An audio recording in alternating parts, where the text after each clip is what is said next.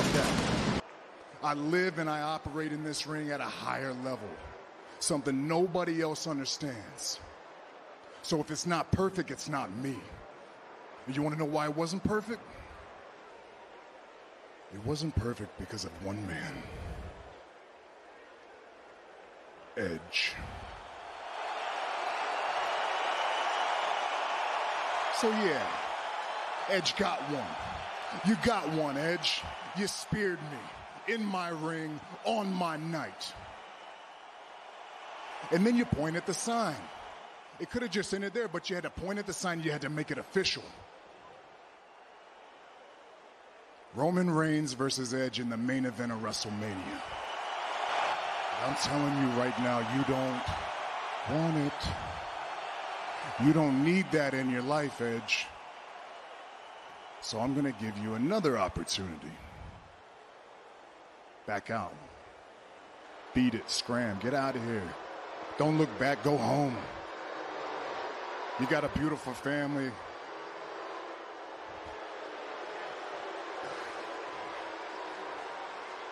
You're a father. You're a husband. I don't want to hurt you. I like what you stand for. I appreciate your legacy, the comeback, everything you represent, the impossible. It's all great, but I don't want to hurt you. So understand this. Get it through that thick head of yours. This is why. A man like you just doesn't stand a chance against a man like me. You described your Universal title defense at Elimination Chamber as nearly perfect. You know what? I just had to come out and say, from my perspective, I 100% agree. I mean, how magnanimous of you to volunteer to put up your Universal Championship against somebody who'd already gone all the way through an Elimination Chamber match. I mean, you deserve to be celebrated. Damn near perfection. But I've heard some rumblings about some people who think differently, who think you coming out immediately after the Elimination Chamber to defend your championship was cowardly.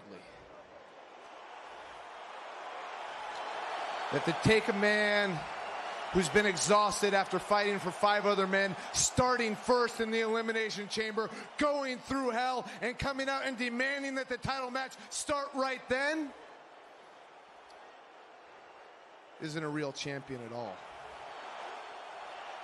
But listen, that's not me. That's not me. I don't come out here and complain or say anything like that. I'm just addressing some of the rumors I've heard from other people. But what I was a little baffled by and what I wasn't expecting is for the head of the table to defend his Universal Championship in the second match. I would have thought head of the table would be more like a main event spot, or would that have given me too much time?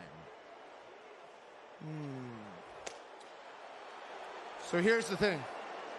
Listen, I was in this ring against you in your very first match in the WWE. I know how good you are. I saw how talented you were from the very, very beginning. And I know that you want to create a legacy, that you want to be the head of the table. And how about this?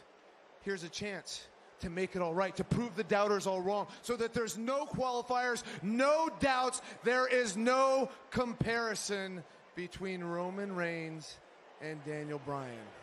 Because let's face it, there's been a lot of comparisons. You want to end it all? How about this?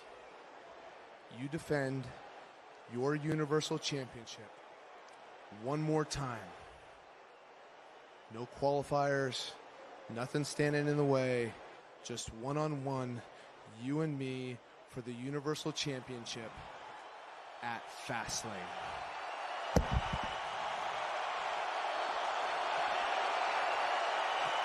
What you doing out here, DB? Huh? All I hear is a bunch of excuses. You lost. The best of the best beat you. You at the back of the line now, Oos.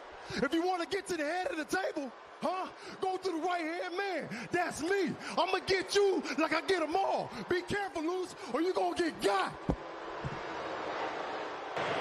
After what I did to you, you really want me to hurt you again? Oh my God! Bryan!